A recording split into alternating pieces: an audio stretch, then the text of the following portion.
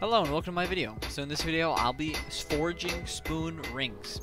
So this is a very rare opportunity I'm glad I got to do, but basically what I had done is I had gotten together with a bunch of friends or a group of friends and we made spoon rings. So if you don't know what spoon rings are, basically you use old silverware that have a lot of texture and cool patterns on them, which as you can see here I have a lot from Savers. I bought them very cheap and then you just make them into rings. Normally it's very widespread that people that make spoon rings normally just use a spoon ring bender, but as you can see here we used a forge. So I was lucky enough to go to my friend's house. He has a forge in his backyard, which is really rare. But as you can see, I have a wheel to my left. I was helping spin this wheel. This wheel is the air duct, I guess you could say, to the bottom coals. Basically, the air filters through the coals to keep the flame hot and to keep the flame running, and then it goes out through a air filter, so then we don't all breathe in smoke and the shed doesn't get like to 1,000 degrees. It was really hot this day when we forged, and it was super hot in that shed, but still super fun to do, and I'm so glad I got to do this. It was a lot of fun actually. Just what we did was we heated up our spoons, and we had first actually flattened out the spoon, the actual spoon curved part, just so it was easier to hold on to with our clamps. Once the metal was sort of workable and hot, bent pretty easily. It made a spoon really fast. Once you got the hang of it, you could kind of get a ring out within like 10 minutes. Very, very simple, very fast.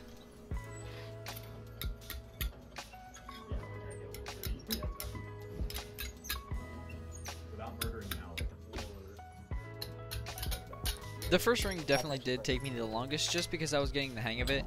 And if you're looking for a perfect type of, like a perfect clear circle ring, then these rings aren't for you. These are handcrafted, so they're going to come with some imperfections. But I was happy with the way that they shaped and came out. They were still comfortable in my hand, although you could tell they were handcrafted and personalized. So it's kind of cool.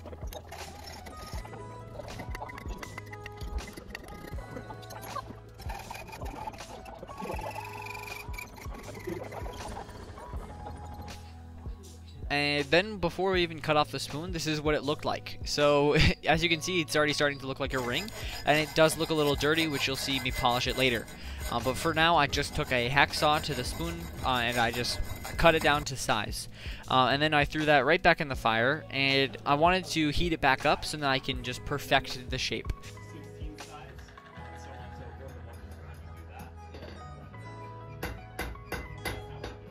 We made a very janky setup, and we duct taped sandpaper to a drill, and then we used that to polish the inside and the outside of the ring. The outside of the ring was polished with this bit, as you can see right here. It was just like a metal shaver, I guess. I don't know what you would call it here, but it did polish the ring really well and made it really shiny, and it really brought out the texture, brought out the ring, and that's a finished one. My hands were really dirty, as you can see, just because the metal and all the rust and all the ash and coal, and it was hard work.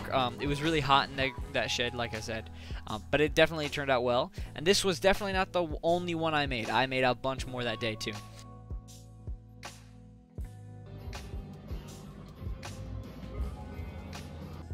And this one was on the thicker side, so it was harder to work with, so it took a little bit longer, but I just heated up that spoon and got to work.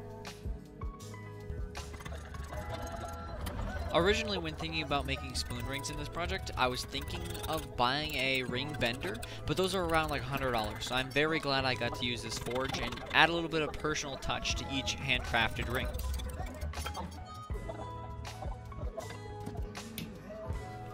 Like I said, this one was really thick, so I had to cut that down and then I had to sand it down. I don't really know if I'll wear this one.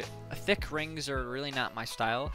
It was really not super uncomfortable, but just a very thick ring, and the texture was cool. Just wasn't my style. But I wanted to see what it would look like as a ring, and some of the silverware that I had bought, like the knives, were thicker handles, so they're harder to work with, but the spoons were perfect. I only bought them for $2.75, I believe, at Savers, and definitely worth the money, 100%.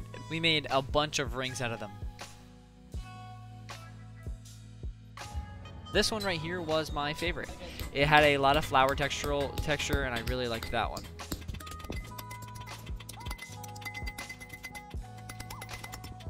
A few times I did just straight grab the metal, which made me feel kind of stupid, but it happens a lot when forging. You just subconsciously grab the hot metal, and it did hurt, but we tried our best to stay safe and use the clamps, and it was pretty easy after a while.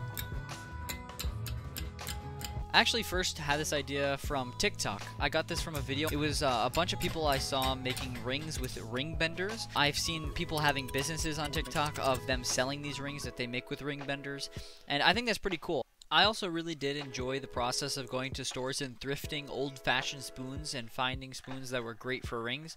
That was really fun. So I polished up this ring, and after bending it and cutting it off the spoon, it was done.